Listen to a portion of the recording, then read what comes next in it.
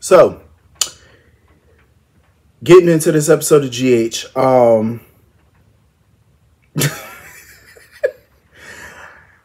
I don't know what this was, but I just, this episode really wasn't holding my attention like that. It wasn't. I ain't gonna lie to you. It wasn't. I was finding myself yawning through some of this episode. I'm like, It was just a whole bunch of Um, as far as Chase and BLQ, I am happy that they had that conversation yet again about their money. You know, what's going to go down with that. I think having financial conversations before you get married are very important. And I'm glad that they hashed that out. I don't know if it's the last that we're going to see of that, because a part of me feel like it might rear its head again. I felt like it was a mature conversation, you know what I'm saying? Like, and I'm glad BLQ brought up her Benson, her side of the family, you know, her mom's side of the family, who are not wealthy people. You know, they just live comfortable. You know what I'm saying? They're hardworking middle class people. They live comfortable, and that's how she want to be, you know.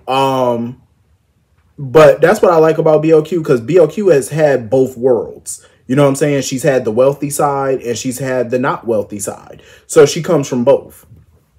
She can relate to both, you know, and that's what I like. It makes her very layered in that way. I like Chase's idea, you know what I'm saying? Like, taking the interest from her trust fund and putting that into a, you know, to some type of an account for their future children and stuff. I think that's a good idea.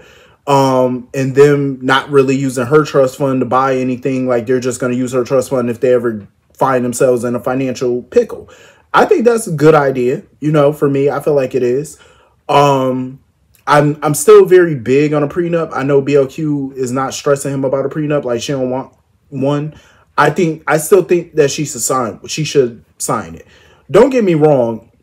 Chase is not a gold digger or nothing like that. I don't see him as that, but it's like, I equate prenups with insurance. It's like, would you buy a home without insurance? Would you buy a car without insurance? You know what I'm saying? To me, getting married with a prenup is insurance.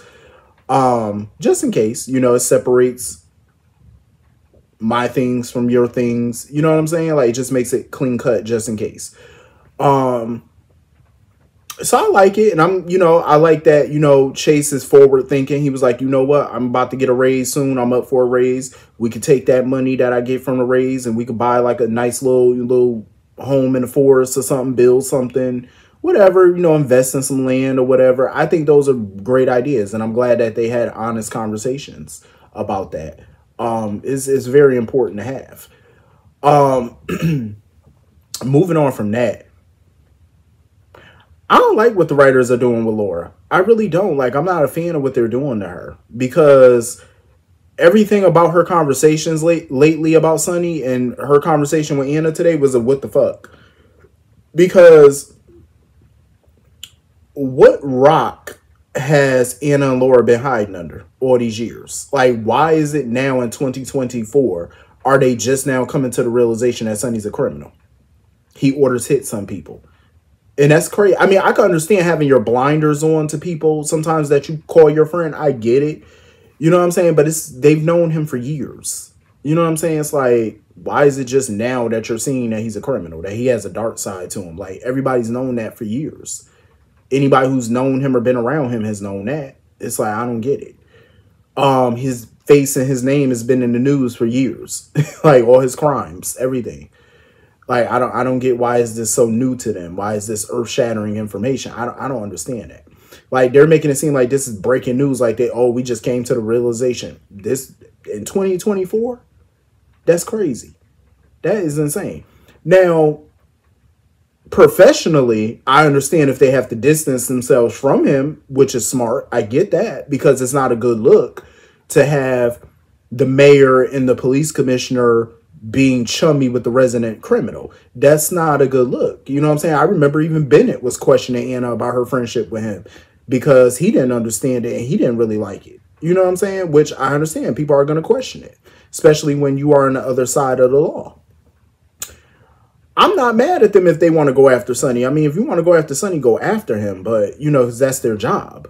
But it's like, why this big revelation now all of a sudden? Like, oh, he's a criminal. Oh, we got to lock him up now. He's a criminal. He's been a criminal.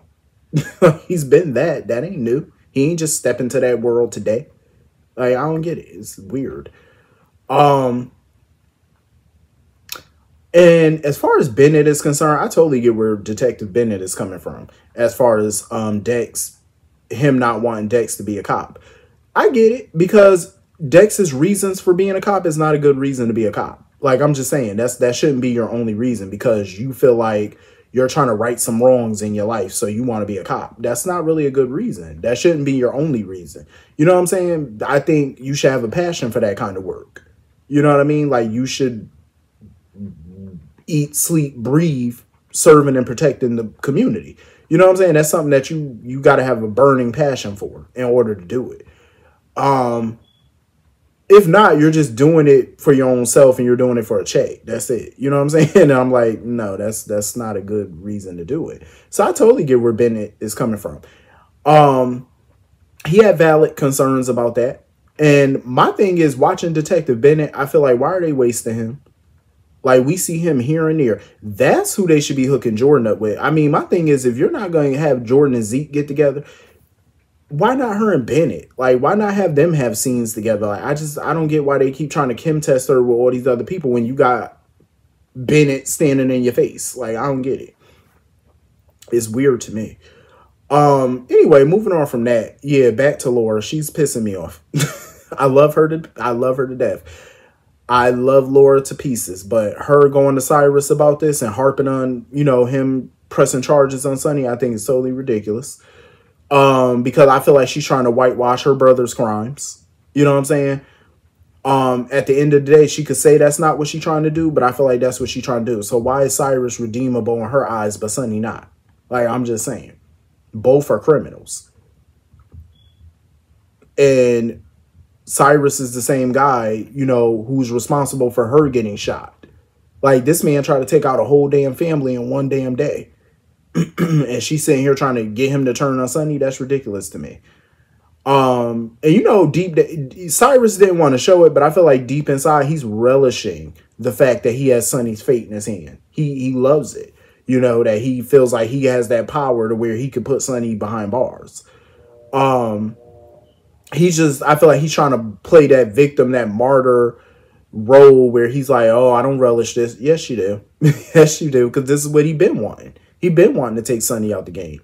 Now you have another opportunity to do that. You think he's not going to take it? I'd be shocked if he did. Unless he got some other plan at play. But something tell me he might take this.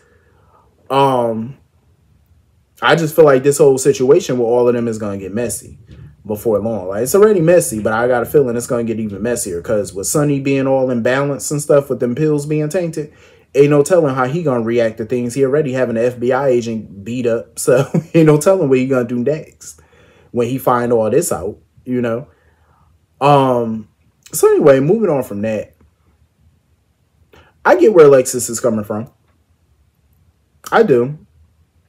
Because when you're like an addict and you're trying to battle these demons and stuff and you're trying to stay sober, sometimes the stress of your job, it can cause you to relapse. Sometimes the disappointment from some news can cause you to relapse. Like, it's a lot of triggers there. So I totally get why she's so worried and why she's starting to go back to those daily meetings and all that type of stuff, because you're always going to have an urge to go back to your addiction. You could be 5 years sober. You could be 10 years sober. You're always going to have that urge to go back and do what you were doing before. It's kind of hard to not do it.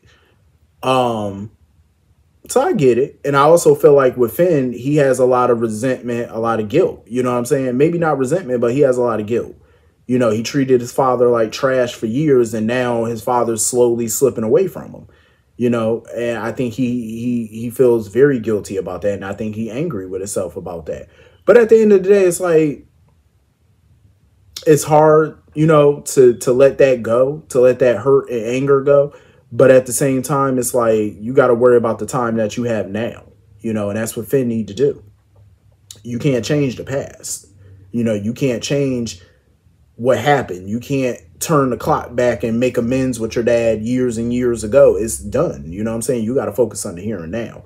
But I know it's hard for him, you know, because I know he felt awful. Like, he treated his father like garbage for years, and he's trying to make up for all that lost time, and now he's running out of time. So I know that's hard, but he got to figure out a way to, you know, accept it. You know, he got to figure out a way to make peace with the past and, you know, forgive himself for that, you know.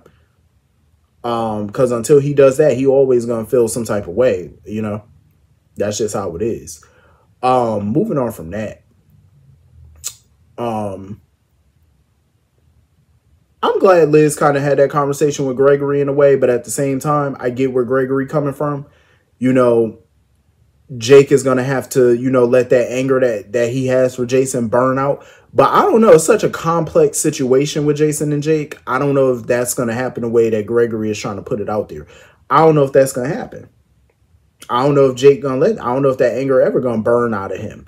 You know what I'm saying? Maybe it will, maybe it won't.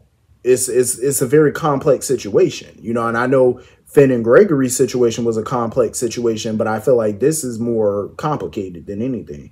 So I think it's going to take a bit more than burnout for that flame to go out. I'm just saying, because Jake seemed to have a lot of resentment. And that's why I feel like whenever Jake is ready, him and, you know, whenever he's really ready to sit and have a conversation with Jason and really like listen to Jason or talk with him, I feel like that anger is still going to be there. Unless Jason can really get him to listen to him and try to understand from his point of view why he does what he does. You know what I'm saying? But it ain't looking good for Jason when you make moves that makes it look like you're putting other people or other situation above your kids. That's not good. Like, how do you explain that? I'm sorry, because if I was in Jake's shoes, there's no explanation. You know what I'm saying? Like, I come from a parent who was not in my life. You know what I'm saying? So none of their explanations could really, you know, even to this day, I've had a parent do that. You know what I'm saying? Like, try to explain why, you know, they weren't there or whatever. And then you go back to doing what you were doing that took you away. You know what I'm saying? So it's like, I can't. So I definitely could relate to the Jake character with that, you know, with an absentee parent like that. I could definitely relate. I think it's going to take a lot of time. I think it's going to take a heartfelt conversation, something for him to get over it, if he will ever get over it. I just feel like with Jake and Jason, it's probably always going to be some tension there. You know what I'm saying? I know Liz is hard for her because she don't know how to help her son. You know, she don't know what to do. And, you know, I know she wished that she could say something or do something that would make him, you know, feel better or find some healing or whatever. But at this point, ain't nothing Liz could do. Ain't nothing Liz could do in this one, but just be there for him. That's it. I mean, I don't think there's really anything she could do to heal that situation. That's between the two of them. You know, they're going to have to talk that out and figure it out. But anyway, that was pretty much the whole episode. Hit the comments. Let me know what you all thought about it. Peace.